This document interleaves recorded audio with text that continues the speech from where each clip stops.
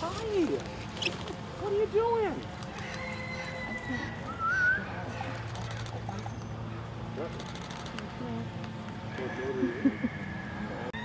So we're going to leave here for a little bit, and then we're grabbing our other owl ambassador we're going to bring out, and then we'll do our 2 owl ambassadors right now, just for station work. And then we'll do our falcon next. We'll free fly him to get some practice on free fly. So yeah, we'll just have these 2 guys out. The next owl ambassador is coming out as a spectacled owl, native to Central and South America. They're very famous for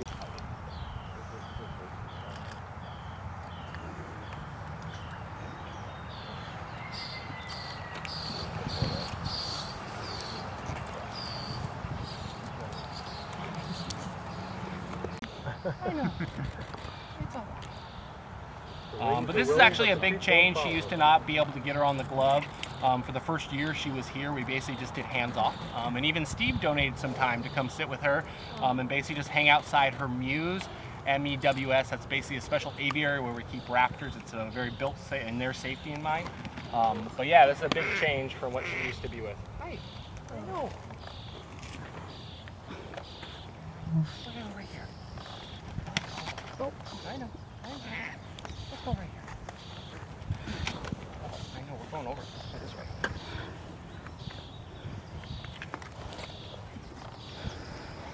What I'm going to do...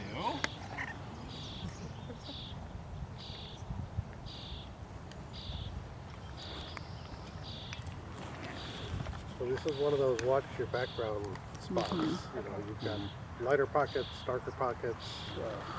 But if you put one of the... I feel like I know nothing nowadays. So evolutionary-wise, falcons, there's about 40 falcon species in the world.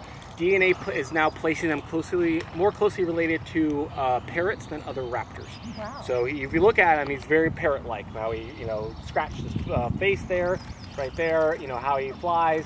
So they're thought to evolve from the parrot family, basically, to the meat-eating parrot. Sorry to interrupt with that over-the-shoulder shot. You got to get that because that's really going to look great. And I'll walk this way and see if he'll keep an eye on me. The hand that feeds. Someone was asking, what can we fly big again? Right now, he is fed up. That's the term we use in everyday life. Right now, he has more food in his system, so he's starting to think about life. So he's starting to, even stepping up, he's starting to think a little too hard about it. So that we get, I think it's the same one. Food, positive, but when they start getting a little fed up. 20.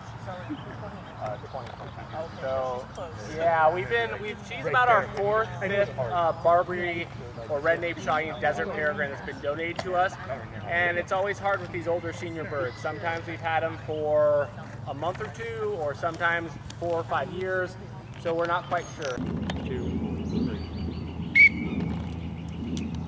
And we're off. Coming in that way. One went straight up. Drop it. It happened.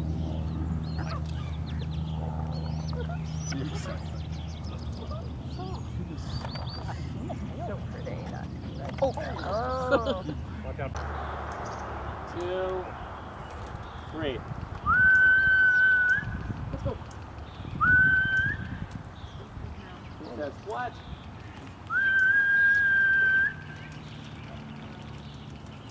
Let's go. I know, handsome. Good boy. You can do it. He says wait.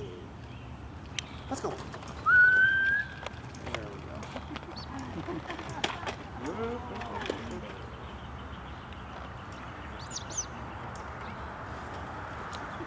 There's Curl. Oh, food. I drop everything, so my head wasn't attached. It would probably already be gone. Come on. Come on. Come here. He says, I don't know that walking stuff.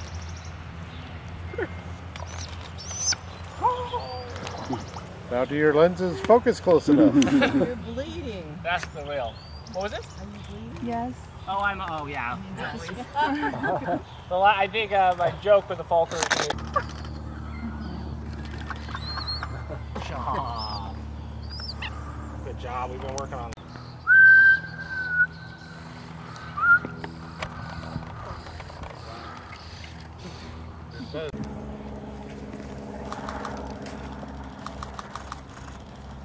So this is also just positive reinforcement that he gets a big jackpot just hanging out in front of you guys. Nothing's really asked of him. You guys aren't scary. Just basically relaxing and just hanging out.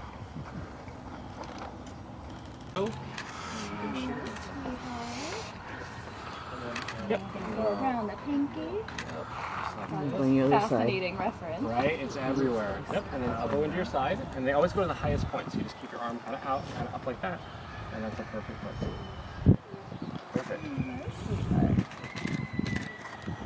Yeah, and like I mentioned with Wednesday, you know, she's getting kind of pushed. She does a lot of glove work as an ambassador and free flying as well. So sometimes it's hard for her to transition back and forth. So that might be something where we need to figure out, you know, bring our other owl ambassador back from breeding, and then, you know, she just flies, the other one does the glove. So a lot of times you really want to find what they're good at.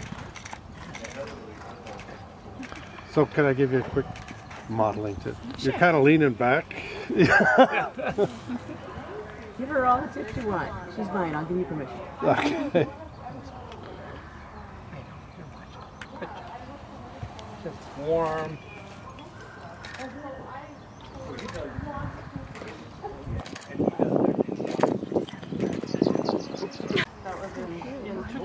How'd she go?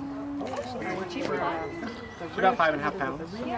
Record is 10 for a female, so she's a minute, you know, kind of middle ground female.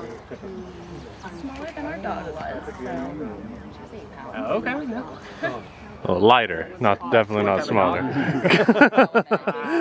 She was a cutie pie, and so we found her near Bardell from the park one time. So, yeah. So you can put your elbow into your side. Yeah. And when I hold my nephew, yeah, when I hold my nephew, I'm glad we got in because we tried to sign up for the. Oops, it didn't stay there. You're fine. You're not on your way at all. Like sold out. They were like, "Are we available at 15?" And then when I went to the Miss Wally, everyone was like, "I can't get in. It's sold out." I know. Yeah, you have to sign up for them too. Like, She's not looking. I have a friend that every time I see Well, we'll them, take like, I'll send it to her and Yes, go. absolutely. Thank you guys. I know. I don't know if you're seeing them through Eventbrite or... Yeah, I'm following it. You guys on They take Eventbrite. turns. Oh, okay. To be so close. It's just... You can look at the camera. Yes. Yes.